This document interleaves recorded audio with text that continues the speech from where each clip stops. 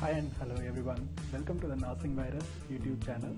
This is me Loganathan. On this presentation, I'm going to explain about the 30 basic orthopedic surgical instruments with the images. Understanding of this orthopedic surgical instrument, go through with the general instrument on the suggested video link on my page. So here the list of 30 orthopedic instruments are given. The cutting and dissecting, bone cutter, curve type, it is another name bone biter or bone cutting forceps. The uses to cut the bone and cartilages, bone nibbler or wronger to cut through the small segment of the bone. Straight nibbler is used for the general surgery and curved nibbler is used for the spinal surgery.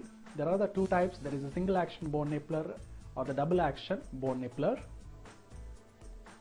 Lambert wronger to remove the bones or to remove the soft tissue from around the bone area. Rib bone wronger or a rib cutter to cut the rib bones. Kerrison wronger, the other name it is up bite or the low bite to remove the delicate bones. Bone curity, bone curity to scrape the bone or to debride tissue or to scoop the tissue. In the edge you can see that small scoop for easy curity. Stratal bone saw used to cut the bones mainly in the amputation surgery. The serrated teeth you can see in that the straight line blade. Bone file to smoothing the rough edges or surface of the large bone. The flat end with the serration you can see on the blade. Rasp, it is used for before that keeping plate or graft or prosthetic placement in the bones to make the bone smooth and sharpless surface for adherent to other materials. The rough serrated area you can see on the blade. Bone hook to retracting the bone or heavy tissue. On the head you can see the sharp curved hook, and don't make confusion between the finger hook retractor and bone hook. Key periosteal elevator to manipulate the many things in the surgical field and to clear it, make the surgical site to become too easy accessible. Periosteal elevator, the other names are the Coop elevator, Little Joker, Chandler elevator or Cushing periosteal elevator to scrape and to remove the periosteum from the bone in the preparation for the bone incision. Elevator, the other names Cootle elevator, Virus elevator, uses to dissect the tissue from that bone and cartilage or to dissect the cartilage periosteum from the bone area. On the picture you can see the round handle and the tear-shaped tips on the both ends. Rib elevator, the other names Doyen rib elevator, to scrape along the ribs to remove the tissue and cartilage. The both side you can see right and left. Giglishaw handle to hold the Giglishaw blades for the controlled serving of bone during the amputation. Wire blade to cut the small and large bone during the amputation. On the picture you can see the two handle and one wire blade. Arthroscopy shaver handpiece. It is ideal for bone site preparation, debridement of cartilage, osteochondrial and resection of osteophytes.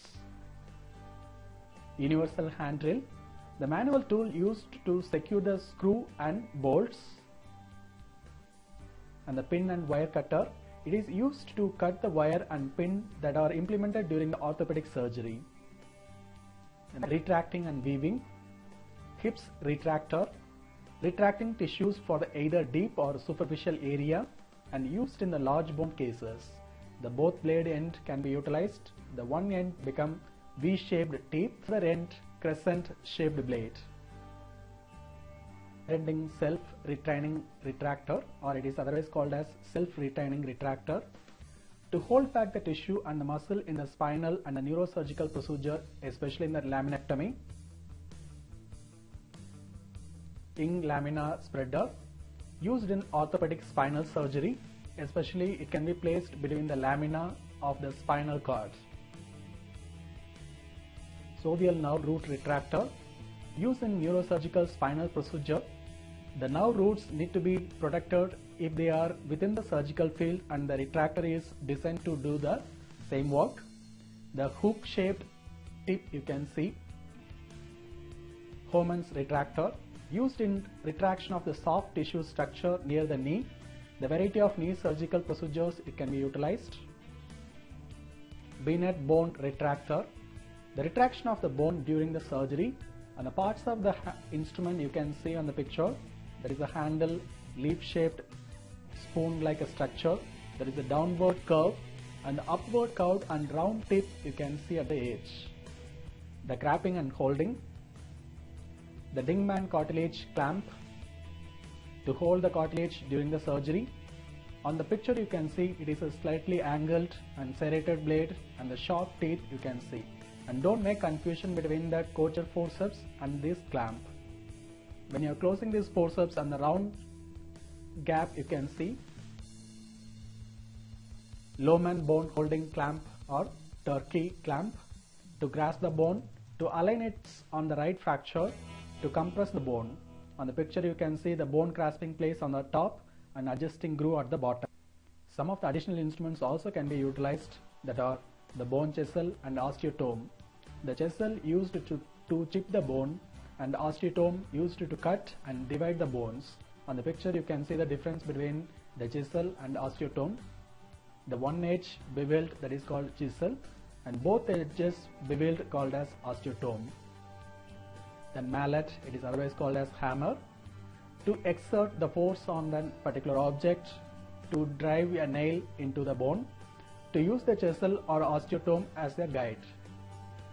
The final one, depth gauge, to measure the appropriate screw length for the hole drilled in the bone to secure the various plates used to repair the bone fracture. If the video is informative, you can like and share and comment my video, and don't forget to subscribe my page. On my next update, the ENT surgical instrument can be uploaded. And thank you for watching. Bye bye.